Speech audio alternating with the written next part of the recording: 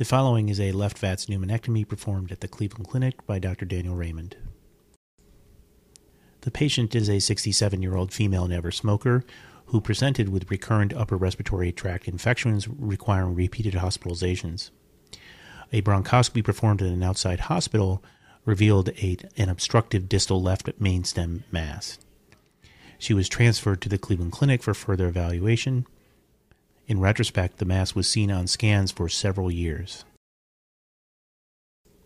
CT scan reveals an obstructive mass at the distal left mainstem bifurcation, leading to obstructive atelectasis of the upper lobe.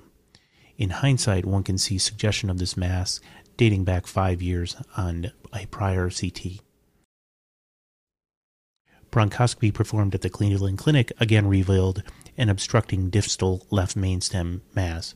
An aggressive debridement was performed, revealing ultimately a typical carcinoid neoplasm, and a bronchial ultrasound assessment of the paratracheal lymph nodes revealed no evidence of neoplasm. Notably, there is extension of tumor down both the upper and lower lobe segmental bronchi with direct involvement of the secondary carina, thus making a sleeve resection not possible. Additional evaluation revealed an FEV1 of 1.05, which was 49% predicted, and a DLCO of 13.98, which was 70% predicted. Quantitative perfusion scan revealed only 10% perfusion to the left lung. Stress echocardiogram revealed a fixed defect in the inferior wall with no inducible ischemia and a normal EF. An ultimate decision was made to proceed with left pneumonectomy. The case is performed with general endotracheal anesthesia and a right-sided double lumen tube. No epidural is utilized due to a planned VATS approach.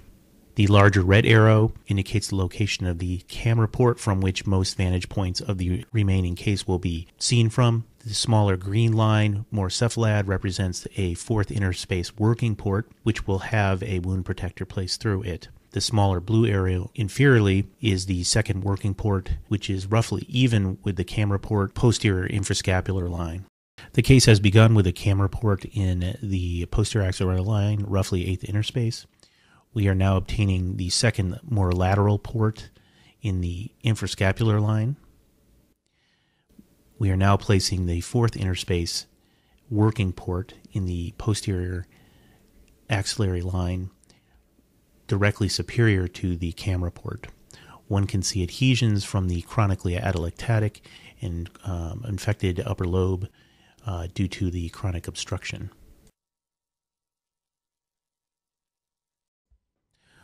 Once a soft tissue retractor has been placed in the anterior superior working port, we begin a fairly tedious dissection of the anterior and medial adhesions. This is done with mostly sharp dissection with boveoelectric cautery to obtain hemostasis.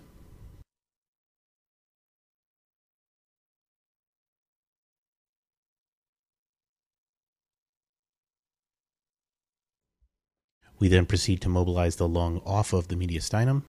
This is done with Chart and Blump dissection and boveoelectric cautery, taking care to preserve the phrenic nerve, which can be easily visualized on the pericardium coming through the center of the screen. Subsequently, we bring up the inferior pulmonary ligament.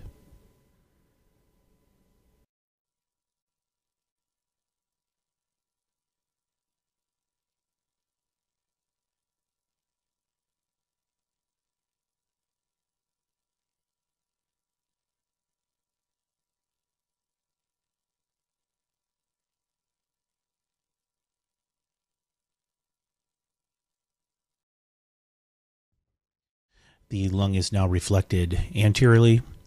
We are taking down adhesions posteriorly between the lung and the aorta and dividing the pleural reflection posteriorly.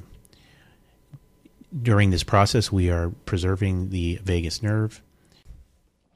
With further dissection inferiorly, we are able to completely circumferentially isolate the inferior pulmonary vein.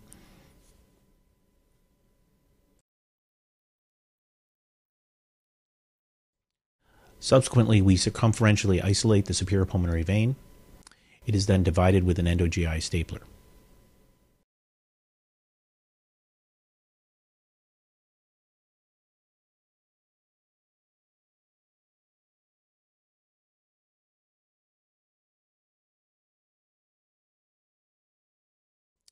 Next, we circumferentially isolate out the left main pulmonary artery.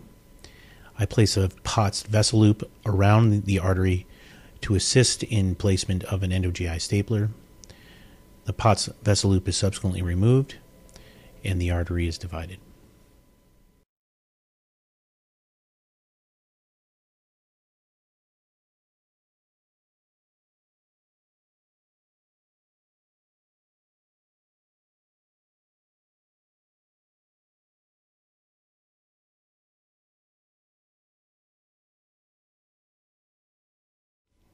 At this point, one can see the stump of the pulmonary artery at the top of the screen with the aortic arch more distal. The inferior pulmonary vein is visible and has yet to be divided, as does the bronchus.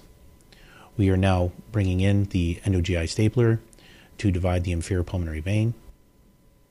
This can generally be done from the anterior working port with a reticulated stapler.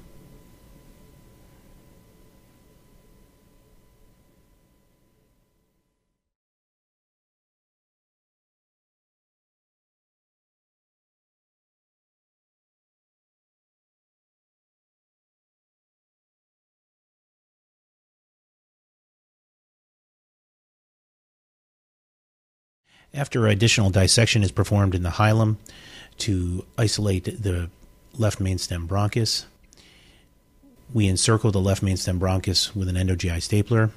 The stapler is placed through the posterior inferior port. The retraction is provided by a sponge stick through the working port anteriorly. We try to retract the airway as far as possible in order to minimize the length of the stump. Care has to be taken to avoid injuring the recurrent laryngeal nerve during this process. The specimen is removed with a large endocatch bag through the anterior working port. We rarely have to enlarge the incision to accommodate the lung, as it is quite deformable. I do tend to divide the intercostal muscle a little further into the chest when I create this working port to allow more compliance of the chest wall.